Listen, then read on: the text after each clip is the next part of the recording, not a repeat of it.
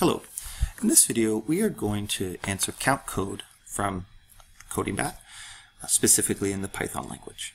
So what we need to do is we need to progress through this entire string, and we need to count the number of times that code appears. However, it's not actually code, it's actually any word that starts with a CO and ends with an E. So this means we have to ignore that that third letter. So initially, let's just do this problem incorrectly. Let's actually just count the number of times we see the word code. So again, I'm going to generalize one example here. So I'm going to take this, and I'm hoping that this is less than 10, because otherwise it becomes challenging to see. 0, 1, 2, 3, 4, 5, 6, 7, 8, 9. Perfect. So again, what's the first string that I want to pull out? I want to pull out str. My reading frame size is going to be 4. And that's going to give me AAAC, str, and then my last case is going to go 6:10, and that's going to give me EBBB. Simple enough. So again, the generalized algorithm we talked about in these situations is for I in range.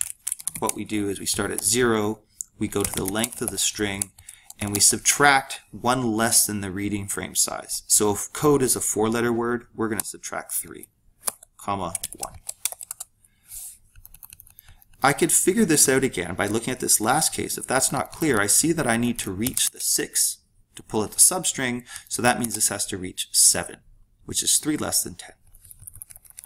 So now I just do something like if str at I plus 4 is equivalent to code.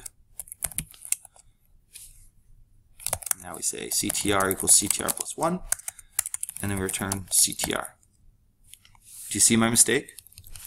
Besides the fact that I haven't done this question correctly, be careful, I haven't actually declared CTR here. I have to declare initially, because this is a self-referencing assignment statement the first time we see it, CTR has to have a value.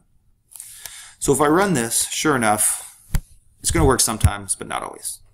And again, the reason for that is I'm not actually looking for the word code, I'm looking for CODE.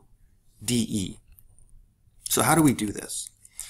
What we do is we break up how we inspect this. So if I take the word code, for example, 0, 1, 2, 3, what I can do is I can break it up into 2 parts. I can check, let's call this W equals. Let's say we have W, which is code.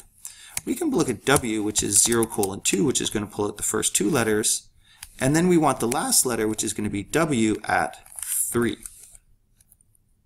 But remember, we have to relate this to I.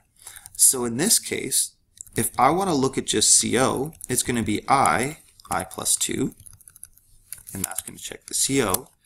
And now I'm going to say and str at I plus 3 is equivalent to E. So what we've done here is we've looked at the first 2 letters and the last letter, and we've effectively ignored that middle letter. Well, the third letter, so to speak. And if I hit go, sure enough, it works. I hope that helps. And as always, if you have any questions, please don't hesitate to ask. I really do believe that CodingBat is one of the best exercises you can do if you're interested in pursuing computer science at a higher level. It's a wonderful tool to kind of develop a sense of how to approach algorithm development. Good luck.